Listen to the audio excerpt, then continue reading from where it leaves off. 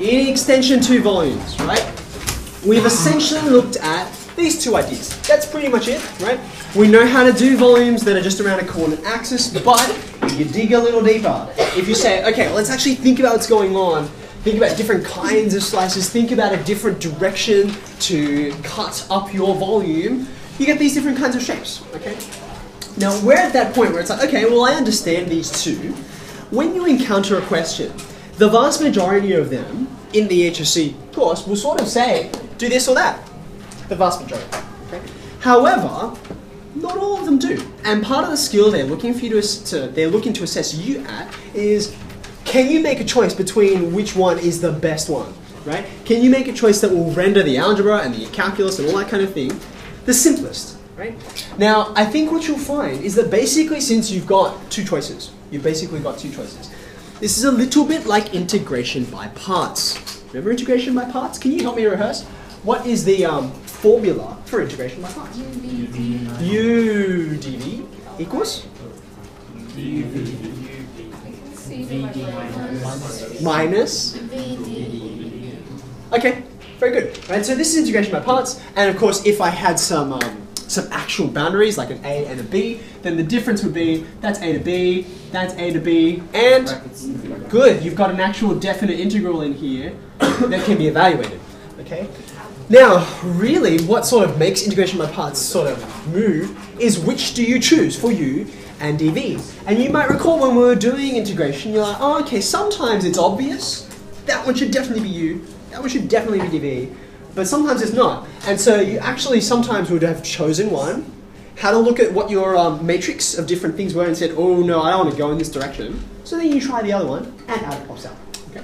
So you will find a similar kind of thing with this. You look at a function, and it might not be obvious to you. It might not be slap in the face. Oh yes, clearly do this by slices. Okay? So you kind of have to see what happens, what kinds of integrals do you form, and therefore which direction should you go in. So, the place we should start is by drawing a diagram. In fact, we're going to draw two diagrams, one for slices, one for shells. So, all you need is your set of axes here.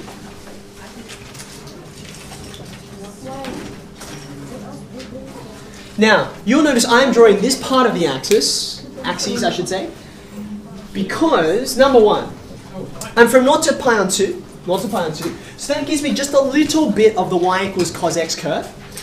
But I'm rotating around the y-axis. That's this way, right? So therefore, I'm going to get something symmetrical about this axis. So that's why I've got sort of even components, even amounts of the negative and positive x-axis. Okay. Right, so what does this shape look like? Well, when you go from 0 to pi on 2, can someone describe to me what y equals cos x is doing? Where's it start? At 1. Starts up here at 1, and then it just sort of comes down, and that's it. That's the shape. It's a simple shape, isn't it? Okay. Let's just quickly shade that in so we can demonstrate this is the area involved. And then you do the rotation required, which creates this opposing bit over here, which luckily for us is actually just what cos x normally looks like. And then you try and add some things to this to make it look a little more 3D, because this is, after all, a solid of revolution. So we're getting something like this. Okay. So this is what I've got. Now, let's first think about slices. I'm just going in the order that we learnt them in. So slices cut up your volume in which direction? How do I cut? Perpendicular to the axis of rotation. Perpendicular to the axis of rotation. Here is my axis of rotation. So if I were to pick out one of the slices, it might be based on an area like that. You see how this is perpendicular to my y-axis, which I'm rotating around? Okay. So if I looked at that bit and I said, okay, well let's draw off to the side, what's an example of one of these infinitesimally thin cylinders? Then I guess it's going to look something like this.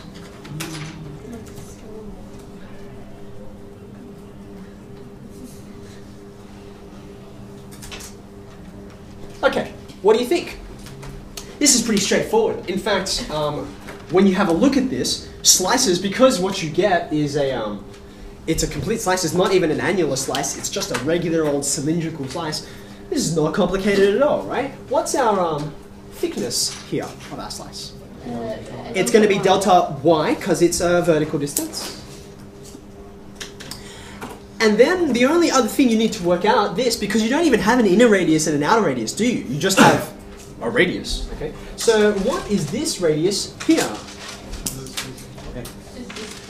The x-coordinate. It's just the x-coordinate, isn't it? Because look, it's horizontal, clearly. So the x-coordinate, what is the x-coordinate? Well, remembering that this is y equals cos x, okay, and noting the domain I'm in, which is a nice, pleasant domain, x is just going to be equal to cos inverse of y.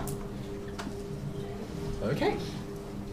So therefore, I should be able to say the volume is equal to the limit as delta y approaches 0. Where am I summing from? And what am I summing? Which values? What kinds of variable am I interested in? They're y values, right? And the way you can know is because this is in y's, this is in y's. So I'm going from 0 up to 1. Yes? And what's in here? What am I adding together? X squared y, x squared being cos inverse y. I'll write x squared and I'll substitute it in the next line. And then I've got delta y here. Do you agree with that? So that thing there is my pi r squared h. There's my cylinder. Okay. So on my next line, I'm going to write the integral of this thing. Okay.